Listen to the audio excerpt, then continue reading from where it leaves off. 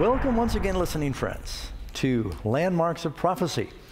And I want to welcome those who are watching online or via one of these television networks. We're very glad that you've tuned in.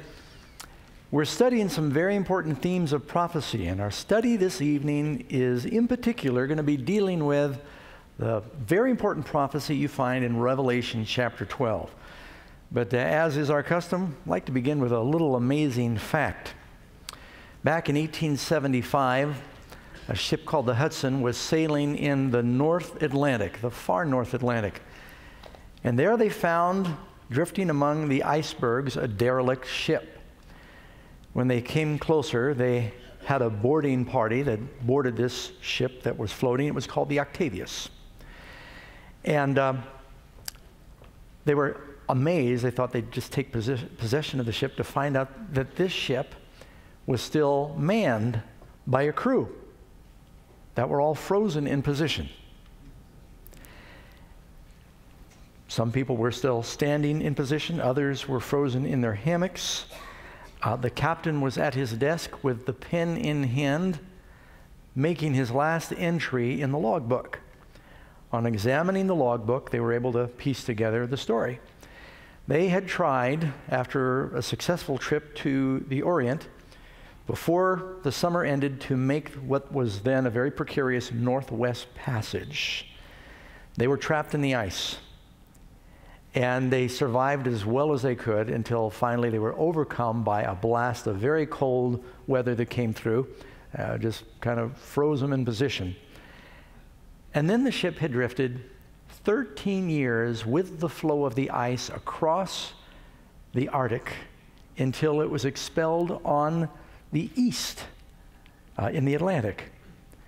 And the men were still in that same position. I heard someone referring to this story one time saying, everybody was strangely at their posts, but no one had any life. Kind of like a lot of churches in the world today.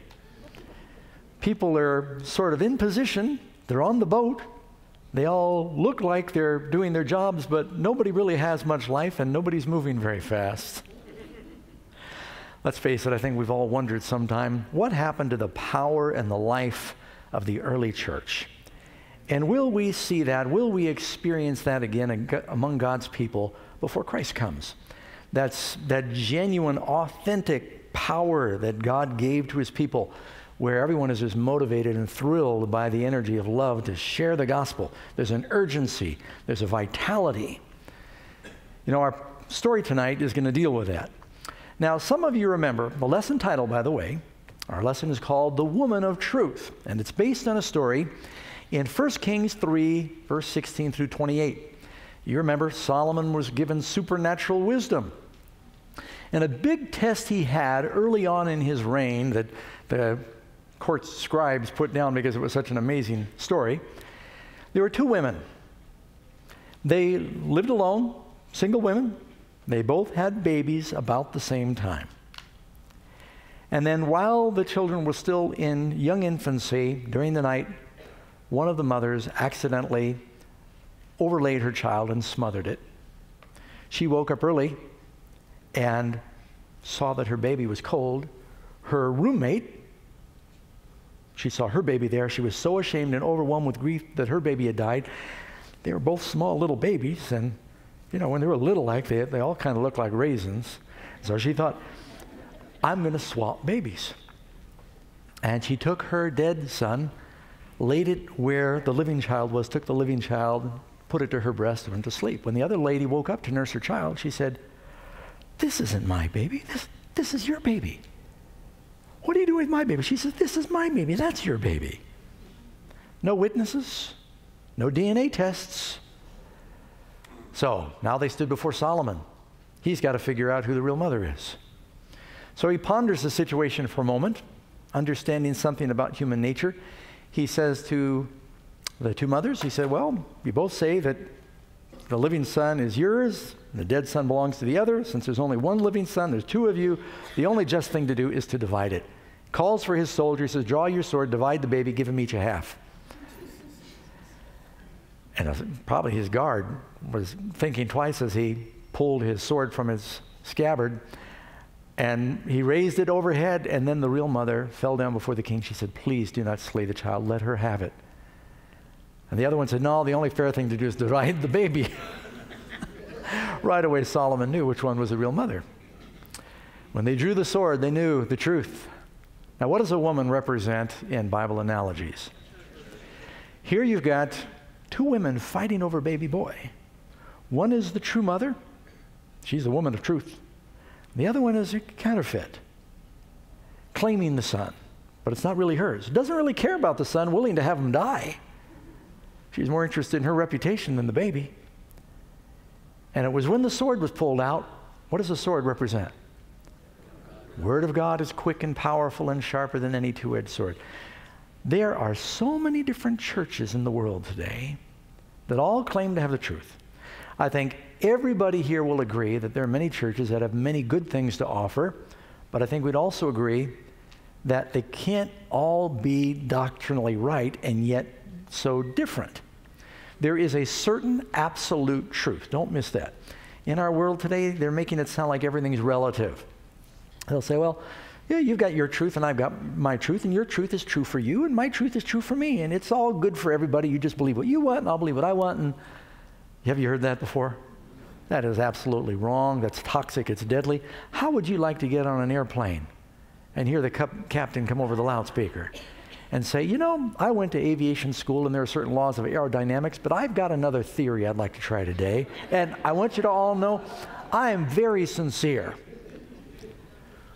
Would you say, no, there are laws of aviation, and your believing differently are not going to change those laws, and I want to stay with the absolute truths, right?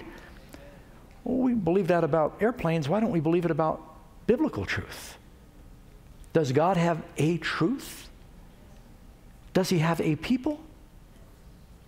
I believe he does. And when he comes back, while there are many Christians in many churches today, we've already learned you can have the seal of God, you can have the mark of the beast. And we need to know what that truth is. So we're going to talk about that, a very important issue.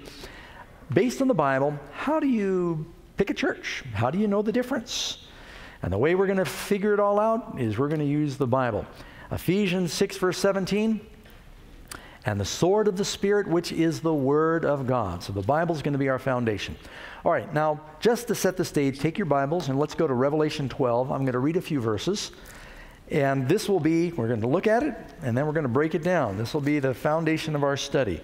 Revelation 12, verse 1. And it says, now a great sign appeared in heaven, a woman clothed with the sun and the moon under her feet, and on her head a garland of 12 stars. Then being with child, she cried out in labor and in pain to give birth. And another sign appeared in heaven. Behold, a great fiery red dragon having 7 heads and 10 horns and 7 diadems or crowns on his heads. Now, before I go any farther, this woman is clothed with the sun, moon, and stars. Who made the sun, moon, and stars? You know what the natural light is in our world? Sun, moon, and stars. It's a light God made. This woman is clothed with the light of God. Go to Revelation 17. We'll talk about that next study. Got a woman clothed completely differently. It's all an earthly clothing. She has a heavenly clothing. And the dragon, who does he represent? He hates this woman, and he wants to destroy the man-child. She's great with child, about to bring forth. And if you look in verse 4, it says, his tail, the tail of a dragon, drew 1/3 of the stars of heaven and threw them to the earth. And the dragon, those stars are the demons that followed Satan. The fallen angels that followed him became demons.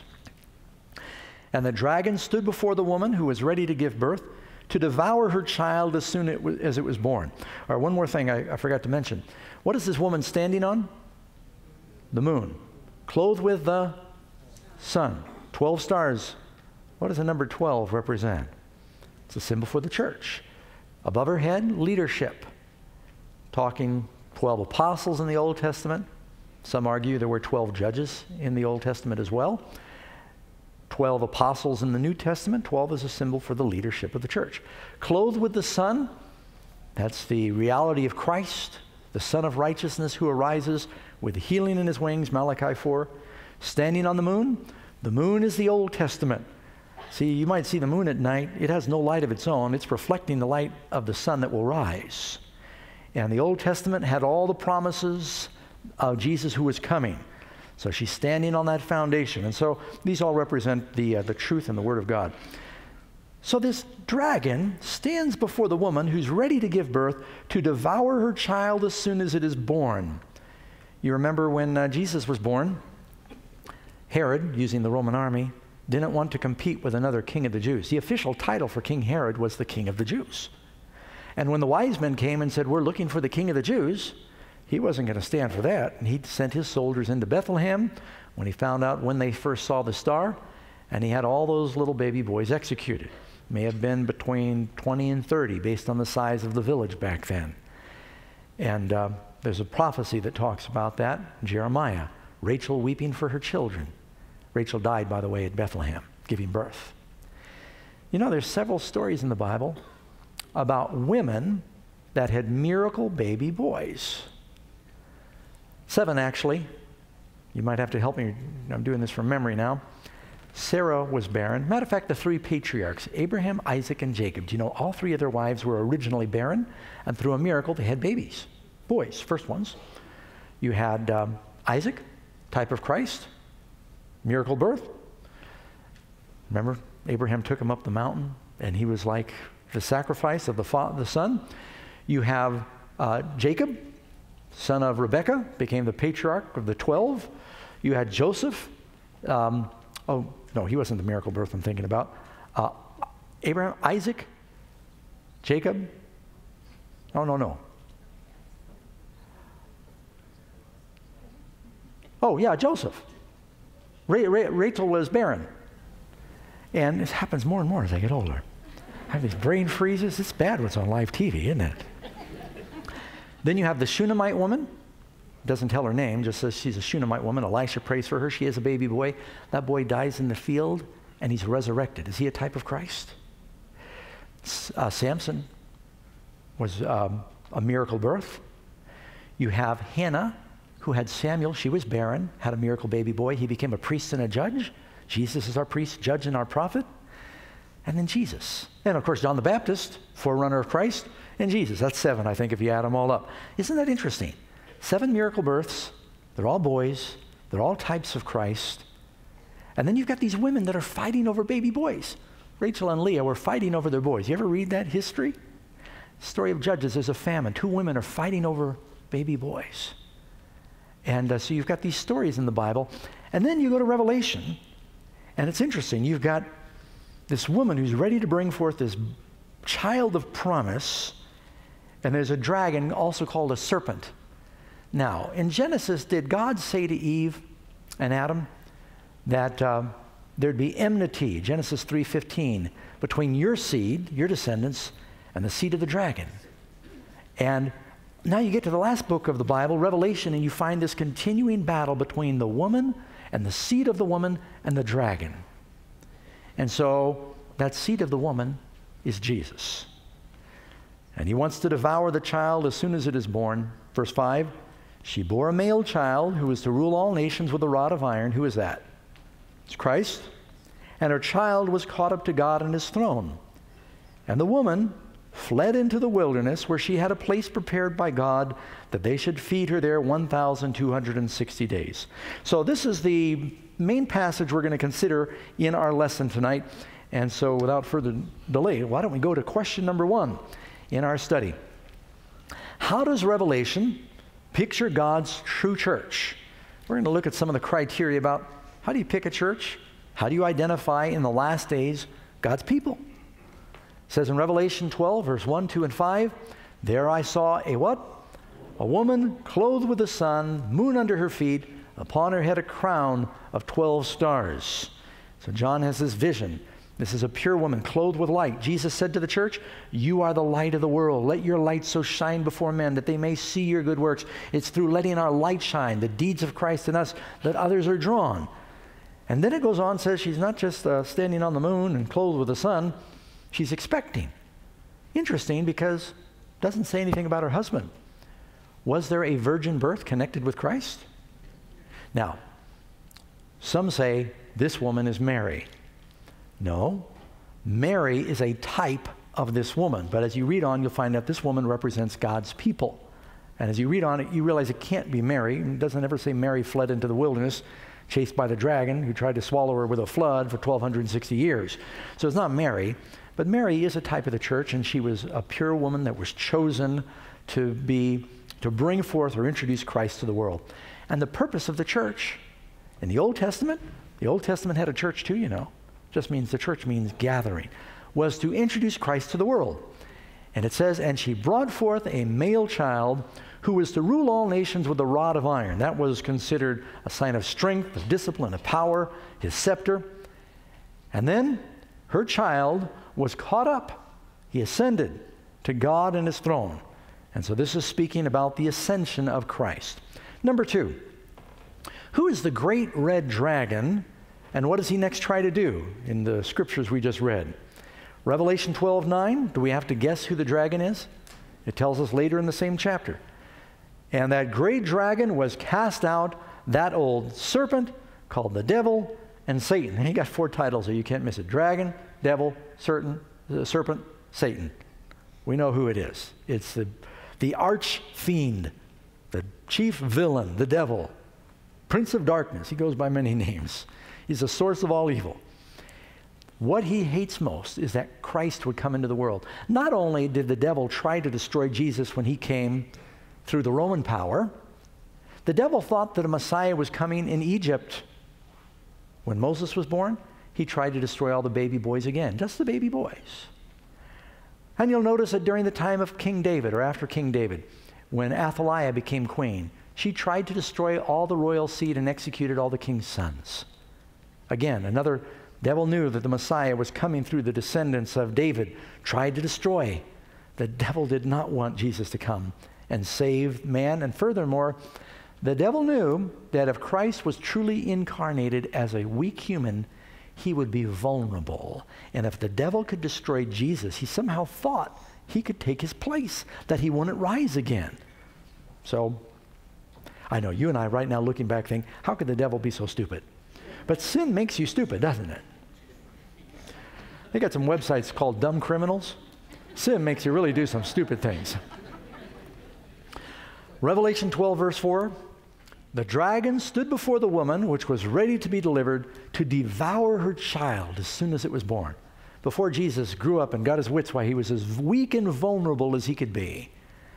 He wanted to destroy Christ and stop his ministry. Number 3, what happens after Satan fails to destroy Jesus? Of course, an angel warns Joseph. He flees into Egypt. Christ is prepared. It's also interesting that it says, out of Egypt I've called my son. Jesus came out of Egypt to become the Savior. The children of Israel came out of Egypt to become a nation of God's people. The first church, you might say, in the Old Testament. Revelation 12, and her child was caught up to God and his throne. You can read about that in Acts chapter 1. It's also at the end of the Gospels. It tells us that Christ ascended up to heaven while they watched. It's called the Ascension. Left on the Mount of Olives, we've learned he's coming back on the Mount of Olives, right? Question number 4. After Jesus was caught up to heaven, what did Satan do to the church? All right, now, during the life of Jesus, the devil especially hated Jesus. He focused his attention, his artillery, on trying to get Jesus to sin, on persecuting Jesus. And if you ever wondered about how the devil feels about Jesus, look at the scenes of the cross. There at the cross, you see that the devil, the mob is just shouting, crucify him, torture him. They're mocking him, trying to get him to despair and to sin. And Jesus is saying, Father, forgive them. He's still thinking words and thoughts of love. Well, once Jesus died victorious without having sinned, he set the example for us of living a holy life. He ascended to heaven. Now, the devil can't reach Jesus anymore, can he? He's barred from heaven. He's been cast out. Christ is at the right hand of the Father. You think the devil's going in there? Can't touch Christ now. So if the devil wants to hurt Jesus, what does he do now? Hurt what Jesus loves the most. When Christ looks down from heaven on earth, God is love. God loves butterflies and God loves puppy dogs. But he doesn't love them as much as he loves people. And among the people, the object upon earth on which God in a special sense bestows his supreme regard is his church, because it contains the apple of his eye. It contains the people that he died to save, that have said, we will love you in return. So what the devil wants to do is to hurt Jesus by hurting those he loves the most that love him. If you want to hurt a parent, don't just hurt them, hurt their child, right? It said, like, better to rob a bear, or to encounter a bear robbed of its cubs. About the love of a mother for its child. And the devil wants to hurt the church. So he goes after the woman, the bride of Christ, the children, the people of God. Revelation 12:13, when the dragon saw that he was cast to the earth, he persecuted the woman that brought forth the man-child. Now, look at what happened during the early ages of the church. When the devil saw how after Pentecost the Holy Spirit was poured out, they were filled with the Spirit, the disciples went everywhere preaching, they did not love their lives. The early church. Every now and then people write me a question about, Pastor Doug, are New Testament Christians still required to pay tithe? And I say, well, if you want to be a New Testament Christian, it's going to be a lot more than tithe. In the Old Testament, it was 10% of your increase. In the New Testament, you know what it says after the Holy Spirit was poured out? No man said that aught that he had was his own, but every man sold his possessions, had all things in common. The disciples took their houses and lands and sold them and laid the price of it down at the apostles' feet. Read Acts chapter 4 and Acts chapter 5. They were just liquidating. They wanted to spread the gospel to the whole world. They were making incredible sacrifices back then. And so, wow, if you saw the spirit of the early church, they were totally sold out to the gospel. And that's why it spread so fast, because no one could question, and they were dying for it. So the devil, he thought, I'm just going to make laws. First, he tried to exterminate them. He did it through the Jews. Remember, Paul was out killing Christians and arresting them. Then he did it through the Romans. Nero killed Peter. First great persecution was from Rome was under Nero. Claudius told them to leave Rome, but they weren't being killed. Nero, after Rome burned, he blamed the Christians. He killed Paul, he killed Peter, many others. And then you got a series of Caesars till about 313 A.D., hundreds of thousands, they don't even know. It may have even reached into 1 million Christians died. And we've heard the stories where they were brought, before the idols, and they would say, you need to make an offering to our idol or you're going to die. Christians said, I can't do that. And they would be executed. Or they would bring them to the Colosseum and say, all you've got to do is renounce Christ, worship our gods, and we'll let you go.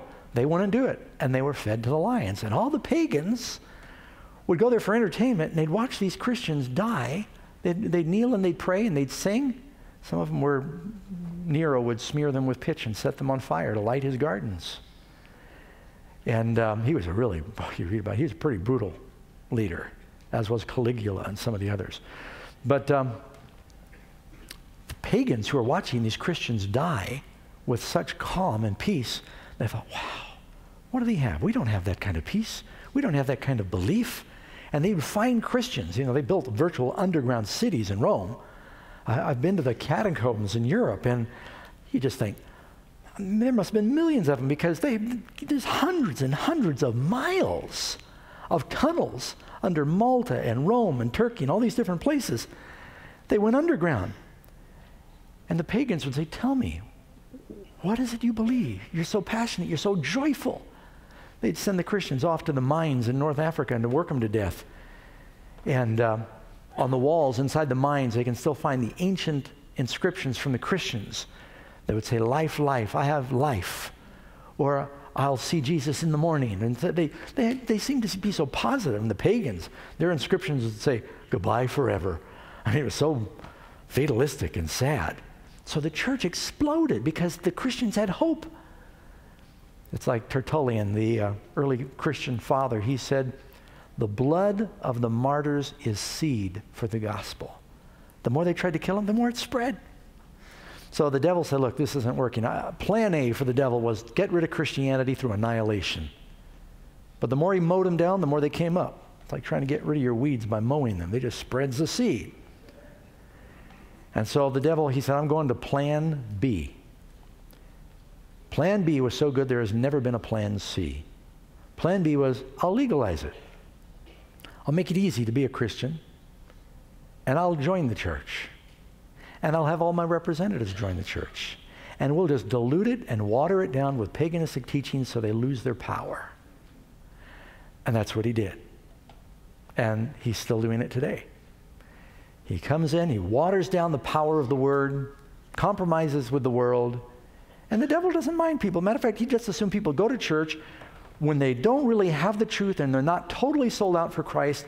They get just enough Christianity to inoculate them against catching the real thing. And so there's all these people in the world that when Jesus comes, this is what Jesus said, they're going to say, Lord, Lord, I went to church, I love you, I sang. He's going to say, I don't know you. Depart from me, you who work iniquity. They only had half of it. Jesus said it's not everyone that says, Lord, Lord, that's going to enter the kingdom, but he that does the will of my Father in heaven. By the way, the will of God is certainly at least the law of God, right? So there's a lot of counterfeit Christianity, and the devil loves that. Best way to hide a diamond is surround it with broken glass. And there is, let's face it, are there a lot of hypocrites out there saying they're Christians? And no, that just turns people off. And so persecution. And then along came Constantine. He's the one, he said, let's make it legal. And all these pagans began to pour into the church. And the church now, instead of being a religion that was led by the heart, it became the state religion. And they started forcing people to believe. And then came a great time of persecution. Some of the persecution now came from the official church against real Bible Christians that did not want to compromise with paganism. You see, after Christianity became legal and it became the state religion, I think I've shared with you, they're all over Rome, the whole Roman Empire. They had all these both Roman and Greco gods, Pluto and Mercury and Apollo and Neptune and you name them. They had this whole pantheon of gods, men and women. And when all these people came in, they said, what do we do with our gods? What do we do with our temples? And some of the church fathers compromised. They said, well, the Lord will understand if we make a little compromise and let them, you know, if it's going to bring them into Christianity, let them just rename their idols and look at all the pagans we'll bring in. But is that how the Lord works? Pretty soon you lose the vitality. Little compromises were made, and the more pagan, it didn't happen overnight, the more paganism they adopted, pretty soon it lost its distinctive power. Doesn't Paul say that they would have a form of godliness but deny the power thereof? And wolves entered in. And the church compromised. Next thing you know, Christians who said, we can't do this, the loyal biblical Christians that stood up to the state religion, they now were persecuted and they had to flee into the wilderness. They couldn't go out in public. Number 5. Where did the woman go during this terrifying period of persecution, and how long did it last? Revelation 12, verse 16. Here you go. The woman fled into the wilderness, where she had a place prepared of God, that they should feed her there 1,260 is what that means, days. And we've learned what the starting period was. With the official movement of Justinian taking the capital to Constantinople, he made the Bishop of Rome, later known as the Pope, the head of the church. He basically legalized, that was Constantine, legalized Christianity. Justinian gave the Pope an army, and it became sort of the state religion. And that started in 538. From then until 1798, when Napoleon's general arrested the Pope, and they sort of lost their uninterrupted power, there was exactly 1,260 years where the church was doing a lot of persecuting of anybody that went against their teachings. By the way, the Bibles were largely removed from people. Do you know it was illegal for over 1,000 years for people to have the Bible in the vernacular of the people? It was in Latin. Most of the people couldn't read Latin. It was sort of the dead Roman religion. And so if you wanted to know what the Bible said, you had to ask the priest, which made it very convenient for the priest to say, if you want me to forgive your sins, it's going to cost this much today. Now, I'm not understating that. I'm not overstating it, I should say. They had price lists of how much. I've got some, I think, in my room in the book. Actual price lists for indulgences you could buy for sins. You could pay for sins not only after you commit them, you could pay in advance and buy a license for sin. And people didn't know that was wrong because they didn't have Bibles. Do you know why they call this period the Dark Ages? Because thy word is a lamp to my feet and a light to my path. Those words sound familiar? And you take away the Bible, you take away the light, and people were in great darkness. They thought you died, you went right to heaven or hell or purgatory or limbo, and you burned forever and ever. Before there was a judgment, before the resurrection, there was so much confusion. The church has never fully recovered from all of that. 1,260 years, there was this church-state union that persecuted the people. You know, just to show you how beautiful and perfect the Bible is, notice this. During this age of the church, you had two women, true woman, false woman. False woman, she's called Babylon, mystery, mother of harlots. She commits fornication with the kings of the earth. That's what it says in Revelation 17. It's Revelation 17. And it talks about 1,260 years. That's 3.5 prophetic years. In the Old Testament, there was this pagan queen. Her name was Jezebel, who, during a period of 1,260 literal days, married a Jewish king, manipulated him to make laws to persecute the prophets. Elijah and all the prophets were killed, or they had to flee into the wilderness. You find the exact same thing in Revelation is happening in the Old Testament. It's to help us see that these things are not an accident. God knows what's going on. Number 6. What are two other identifying marks of God's true church?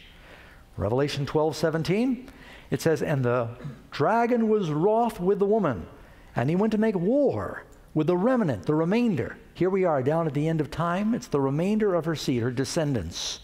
Two outstanding characteristics of God's people in the last days, which do what? Keep the commandments of God. Would that be 50%? 80%? Or all 10? And have the testimony of Jesus. The Bible says the testimony of Jesus is the spirit of prophecy, telling us that they have the law and the prophets. That's the word of God. You can read in Malachi chapter 4, last prophecy in the Old Testament. Remember the law of Moses, my servant? That's the law. Behold, I send you Elijah the prophet before the great and dreadful day of the Lord. Then there in the New Testament, Moses and Elijah appear to Jesus endorsing. Moses and Elijah represent the law, the word of God. They endorse that Jesus is the Messiah that they were pointing to, like the word of God points to Christ. And so God's church in the last days is going to return to the faith that was once delivered to the saints of the law and the prophets. So, if God has a church out there, how are you going to find it? What's our tool? Any pastor is going to probably tell you, I believe my church is the church you should belong to.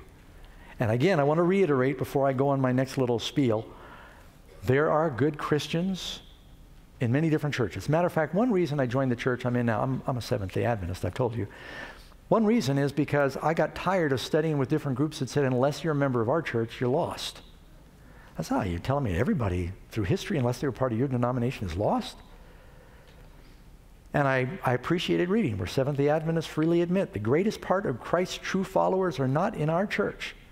Before we get to the end of time, we're going to be one people, though. There's going to be a message where everyone's going to come together based on a movement of Scripture. That's the message is going to the world today. So how do you pick a church? You know how most people pick a church? See if I can remember some of the main. I wrote a book a few years ago called How to Survive in Church, and I studied what are the reasons people pick a church. Some people pick a church, a lot of people, because it's the church their family went to. They grew up in it. Why do you go to your church? Well, it's where Grandma went. It's where Mom and Dad went. That's where I go. What do they believe? Not sure, but we've got a long history in this church. Why do you go to your church? It's close to the house. It's in our neighborhood. It's convenient. That's right. A lot of people pick the church. Well, that's not far. Let's go there. It's close. Looks like nice. Some people, they like the look of the building. Why do you go to that church? It's the most beautiful church in town. Stained glass, I just feel, presence of God. When the light comes through the windows and the architecture, the symmetry, I love the building. Why do you go to your church? The music. No church has music like our church. The choir, oh, it's like singing with the angels. And I'm part of the choir, so that's where I go. And if they kick me out of the choir, I'm changing denominations to wherever they'll put me back in the choir. Come on, you all met people like that? Yeah. The music. Why do you go to your church? They got childcare, and I get to sit and listen to the sermon without worrying about the kids. They got a great children's program. They come back, they do all these crafts and have so much fun. It's great for families. They got all these special programs. They've got divorce recovery. They got 12-step program. They got a baking program. They got all the, that's all nice. What do they believe? Not sure, but boy, can they have a bake sale. Why do you go to your church? Potluck every week. What do they believe? Doesn't matter. Good potato salad. So why do you go to your church? Well, it happens to be the church where all of the who's who in this town goes. And if you want to get anywhere in higher places in this community, if you want to get your permits, and if you want to get ahead and you want to get elected, this is where you go to church. It's where the people of influence go. Why do you go to that church? Because the pastor is charismatic. What do they believe? Not sure, but it's exciting every week. Wow, do they put on a show? Some actually go because the pastor's good looking, which is, I'm sure, why you're all here right now. Why are you laughing? I haven't even touched all the reasons. You'd be surprised at the reasons that people pick a church. So, you ask a man, why do you go to your church? Well, because I agree with the pastor. What does he believe? He believes like I do. Well, what do you and the pastor believe? Same thing. And what exactly is that? Not sure. Now, I'm teasing a little bit, but it's really, when people examine the reasons they go to a church, it is amazing how many people don't know what their church stands for. And when they dig a little bit, they say, oh, is that what we believe? I didn't know that. Because you only know some, you miss it from week to week, and you just get a little sprinkling of what they actually believe. But you know, biblically, there's only one reason to join a church. The only biblical reason to join a church is what are the foundational teachings of that church. I remember hearing about a Russian immigrant shortly after the fall of the Iron Curtain. He immigrated to America, and he wanted to integrate and become a good American. And he asked a friend, he said, you guys are very different. What do you guys do for breakfast in the morning? So we eat cold cereal, typically. So he goes to the supermarket, and he says to the man, where's your cereal? So, well, you go to that aisle over there. He walks into the aisle, and there it's longer than an airport terminal. Cereal on both sides. All different kinds. You've got some that's health cereal, some that's for athletes, and some for old folks. Some for kids, some got a prize inside, and some just candy, really. They call it cereal. It's the first ingredient, sugar. And you could just get bewildered going down the aisle of the cereal section.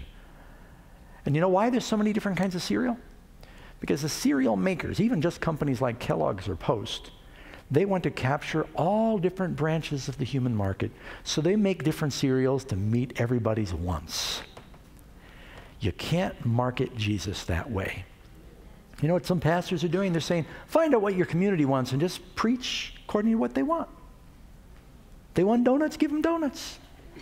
And just give everybody what they want. But is that how you pick a church? You know how I pick cereal? I don't pay any attention to whether or not there's a prize in the box, or I don't care about if there's an athlete on the cover. I don't care about how bright or ugly the box might be. First thing I do is I spin it around, I look at the fine print and say, what are the ingredients? I'm putting this in my body. I want to know what it is. I care. And the first ingredient is sugar. I keep looking.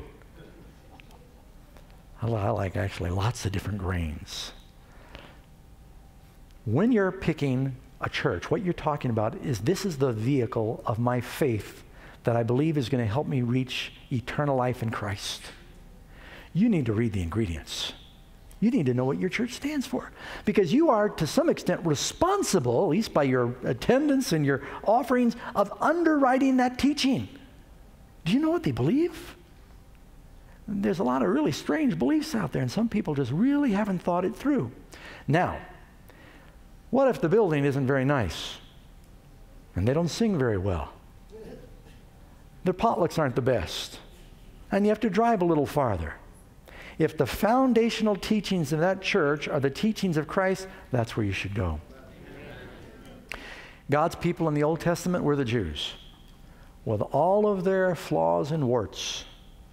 You read about the many backslidings and failures of the Jewish nation. It's like a roller coaster. But you know why they were his people? Because he had committed to them the oracles of truth. I'm quoting Paul. Unto Israel, the oracles of truth were committed. Paul said salvation to all, the Jew first, then to the Gentile. Why? Because he gave them the word. So in the last days, how do we find the church? What do they believe? Is it the teachings of Jesus? Amen? That's the only right reason. All right. So I just kind of, basically, the sermon's over, but I got to finish the lesson. Number 7, I wanted you to know what it's really all about. It's the Bible. Amen? Number 7, how did Jesus say that we demonstrate our love to him? He said, if you love me, honk your horn, right? John 14:15. You've seen that bumper sticker before. The only problem is the wife puts the bumper sticker on the car, and then the husband drives the car and wonders why people are honking, and he may not have the same faith. John 14:15. If you love me, keep my commandments. That's very simple. And again, it says 1 John 5:3. For this is the love of God, that we talk about his commandments. Keeping is different than talking about. That we read, well, it's not just reading them. That we hear, not just hearing them. In Revelation, it says there's a blessing on those who hear, read, and keep the things that are written therein. A blessing is promised on you. Number 8, what 3 angelic messages will God's end-time church be preaching? Now, this is review. We've talked about the 3 angels in Revelation 14, but they are characteristic of the church in the last days. They'll be sharing this message of Revelation 14, fear God and give glory to him, for the hour of his judgment is come. We are living near the end. There's an age of judgment going on. We need to prepare. And it goes on to say, and worship him that made the heaven and the sea and the fountains of waters. And we've learned that language is actually drawn right from the 4th commandment of the 10 commandments dealing with the Sabbath. It's talking about returning to the worship, biblical worship of God. Answer B, 2nd angel's message. A message that says, and this is Revelation 14:8, there followed another angel saying, Babylon is fallen, is fallen. That great city, because she made all nations drink the wine of the wrath of her fornication. So there's a message of being aware that Babylon is fallen. And it's not talking about ancient Babylon, because the prophecies in Isaiah 13 said that that fell. 3rd angel's message. Revelation, this is Revelation 14, verse 9 and 10. And the 3rd angel followed them, saying with a loud voice, if any man worships the beast and his image, and receives his mark in his forehead or his hand, the same will drink the wine of the wrath of God. So these messages you're hearing during this series, a preparation for the second coming. Right after these messages are given, Jesus comes in the clouds. In Revelation 14, these messages are coming from heaven. God wants a message to go to the world of revival, of returning to his word, of being aware of the counterfeit that's out there. Number 9, to whom will God's church preach these messages in the last days? Revelation chapter 14, verse 6, having the everlasting gospel to preach to them that dwell on the earth, to every nation and kindred and tongue and people. That tells us it's going to be a global movement. I've just got a picture here I threw in. One of the thrills for me a few years ago, I was in the largest Muslim nation in the world, which is Indonesia. And I had the opportunity to preach in the largest Christian church in the largest Muslim nation. And oh, that was a thrill. And to see the gospel going out there among the people and be able to preach with relative peace. And the message is going all over the world. You know, what Amazing Facts does is just one small aspect of what's happening. Number 10, What specifications has God given in His Word to help us positively identify His end-time church? Now, there's several things I'm going to give you here, and so we'll go from like A through E in the answers, and you've got that in your lesson. A, it tells us that this church power is going to appear and do its visible work after it emerges from this wilderness experience. Remember, there's 538 to 1798. So there's this new country that rises up after 1798. Two horns like a lamb. You know what country that is? Speaks like a lamb. No, sorry. Two horns like a lamb, speaks like a dragon. Do you know why America was founded? It wasn't largely pioneers. It was pilgrims that were fleeing religious persecution in Europe, looking for a place where they could practice and preach the Word of God with freedom. That's what happened. B, and the movement is going to be spotted about the same time. B, it will teach the same truths the apostles taught, and all of its teachings will agree with the Bible. It must be a biblically based church. Not a few of them, but consistently. Answer C, it will keep the 10 Commandments, including the Bible Sabbath. And you know, it's amazing how many pastors and churches say now, we don't need to keep the 10 Commandments because we're not under the law, we're under grace. And you go, what in the world does that mean? Does it mean we're now free to break the 10 Commandments? They usually have no problem with the 10 Commandments except for one commandment. Have you noticed that? That always sounds odd. D, it will have the spirit of prophecy. We have a lesson coming on that, but that means that they have all the gifts of the Spirit, including the spirit of prophecy, that are guiding the church in the last days.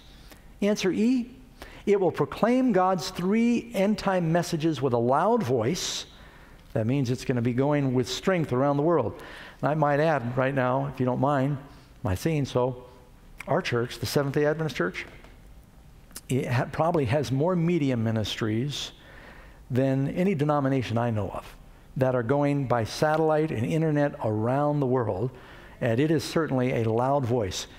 The Seventh-day Adventist Church is really not a denomination, it's more of a movement, because it was formed, see, back in 1844 when they thought Jesus was coming, he didn't come. That wasn't Seventh-day Adventist, they didn't exist back then. It was called the Advent movement. The word Advent just means the coming or adventure. When he didn't come, Christians from many different churches put aside their differences. They were Methodists, they were Baptists, they were Presbyterians, Congregationalists. They said, why are there so many churches? Let's find out what the Bible teaches. Let's set aside our denominational differences and go back to the Bible. And this movement rose up out of that experiment. And it's going around the world with primitive Christianity, the kind of Christianity and faith that was delivered to the saints. Tells us that this movement is not going to be a local community congregation. It is going to be a worldwide movement. Out of the 218 countries in the world, the Seventh-day Adventists are in more countries than any other denomination. There's only, matter of fact, when it comes to educational systems and hospitals, the only denomination that has more is the Catholics. Catholics number 1, schools and hospitals, Seventh-day Adventists number 2 in the world, Protestant movement. G, it will teach the everlasting gospel, which is salvation through Christ alone, salvation by faith in Christ. So it's teaching the foundational truths of Christ in the Bible. Number 11, Jesus gives us these 7 prophetic identification points. And he says, go find my church. What does he promise will happen when we search? Jesus says in Luke 11, verse 9, seek and you will find. So where do you do your searching? In the Word. Number 12, how many church organizations in the world will fit these 7 points? Ephesians, Jesus says in Ephesians 4, verse 5, one Lord, one faith, one baptism. Did Christ ever plan that his church should be so scattered? So fragmented? This was not God's plan. Who was it that wanted to fragment and scatter and divide the church? It's the devil. United we stand, divided we fall. So let's just say, forget about the Bible. Let's find out which church is the biggest. Let's all join that church. Unite on what? Unite based on size? Let's find out which one's closest to the house. Let's all join that one. Which church has the best looking pastor, the most charismatic preacher? Let's all join that church. What is the criteria that is to unite us? One thing: truth. Absolute truth. And the Word of God is that sword that is going to help us know. You know, Jesus said, seek and you'll find. There are many denominations that call themselves Christians. Does that make them God's church? No, and that's question number 13. You can read in Isaiah 4, verse 1, in that day 7 women will take hold of one man, saying, we'll eat our own bread, we'll wear our own apparel, only let us be called by your name to take away our reproach. But there's only one name, friends. It's the name of Christ. So what do you do? When you do this search, once a person discovers what God's end-time church is it necessary to be part of that? This is a big question. Acts 2, verse 47. And the Lord did what? He added to the church daily such as are being saved. You know, Jesus tells us, many sheep I have which are not of this fold. Them also I must call. John chapter 10. And there will be one fold and one shepherd. How many folds when Christ comes back? One. You know, we're going to give you an opportunity to ask us to pray for you and to even make a decision. And we have ushers that are prepared to bring cards and hand them out to you, and I'd like to invite them to do that right now, if they would please. And on that card, you're going to find 4 questions. You know, I don't believe in just preaching to entertain people. I believe in inviting people to act on what they're hearing. You've heard a lot of interesting things from the Bible. We're doing all we can to make the truth clear to you, that God is wanting his people to be part of one movement that's based on the Bible before Jesus comes back. He is calling you and speaking to you because he wants you to respond to that. And I'd like to invite the ushers to hand these cards. You're going to find there are 4 questions on the cards. Of course, put your name, please, on there. If you don't mind, contact information. Nobody will harass you. And it asks 4 important questions. 1, I choose to follow the teachings of Jesus as found in the Bible. Now, we put the easy question first. I hope everyone says yes to that. 2, some of you are still praying about being baptized. We've shown the connection between being baptized and being part of the church. You at home, this card is also found at the Landmarks of Prophecy site. You can fill it out with us online and send that in. 3rd question, I choose to become part of the remnant church of Bible prophecy and to worship God in spirit and in truth. You want to be part of that movement. You're not going to decide based on the music and the children program or the potluck. You're going to say, Lord, I want to go by your word. I want to be set free by the truth. And the 4th, maybe you'd like to know more about this. You might want to ask some questions of myself or some of our Landmark team that are here, and put that down. And as you're filling out your card, I'd like to invite Chuck to come out. And he's going to sing a verse of a familiar song, and I'll be praying for you as you make your decisions and fill out your cards. When you're done, pass them to the aisles, and the ushers will pick them up.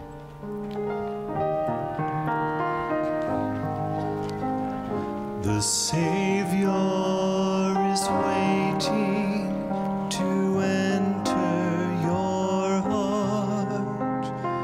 Why don't you let him come in? There's nothing in this world to keep you apart. What is your answer to him? Time after time he has waited before, and now he is waiting again to see if you're willing to open the door. Oh, how he wants to come in. Amen. I love that song. Thank you so much, Chuck. You know, back in April 1912, Titanic struck an iceberg. You all know the story. And they launched the lifeboats eventually, But many of the lifeboats pulled away empty because everybody wanted to stay with the crowd. And people were afraid to get off in that little boat out there in the ocean. And many perished because they just looked around and said, what's everyone else going to do? As we near the end of time, friends, you cannot follow the crowd. You've got to follow Jesus. Back in the days of Noah, there was one way of escape. There was one ark. Jesus said, as it was in the days of Noah, so will it be when the Son of Man comes, friends. There's only going to be one ark when Jesus comes. Seal of God, mark of the beast, there's only two roads, life and death. Jesus said, if you're not with me, you're against me. And I pray you'll make your decision tonight, friends, to say, I want to be with Christ. I want to be in his body, part of his people. Is that your desire? Let's ask him then. Father in heaven, I just pray that your people, those watching, those here, that they'll hear your voice. Make their decision tonight to be part of your people, to surrender themselves, regardless of the opposition or the challenges they may face, to be determined to get on that ark of safety you've provided with your own blood. We pray in Jesus' name. Amen. Thank you, friends. God bless you. Next meeting Tuesday night, we're going to be talking about Revelation 17. Please don't miss it.